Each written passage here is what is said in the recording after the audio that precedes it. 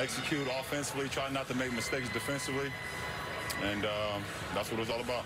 You got some great contributions from players like KCP, Rajon Rondo, Alex Caruso out there. What do you see out on the floor when all the guys like that are clicking? I mean, we're a team who just hold each other accountable. KCP's three right by their bench. His layup right there from the top of the key with the shot clock going down. Doe's finish, and then Doe's penetration and kickback for AD. And AC is just always, he's all over the court. And we needed every cent and every second from our bench, from our starters, and to get this night, get tonight's win. Anthony Davis also coming up with some big defensive plays in addition to the offense. When you were watching him do that through the game, I see you in his ear. What kinds of things are you guys saying to each other?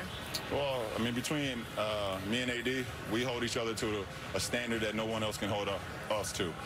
And that's what it's all about. He challenges me every night. I challenge him every night. Doesn't matter if the ball is going in. We have to do things to help our team win. Defensive end, offensive end. And he did that tonight. He was spectacular. Taking a challenge on Jimmy to start. And then anytime he got switched onto a guard, just containing them, getting block shots, giving us extra possessions offensively.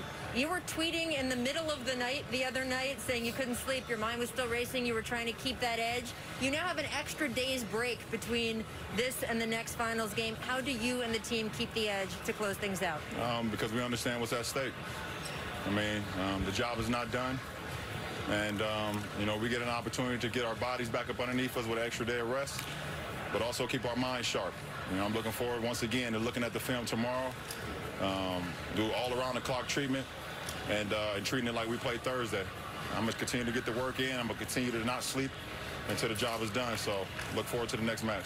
All right. Thanks so much, LeBron. Appreciate it.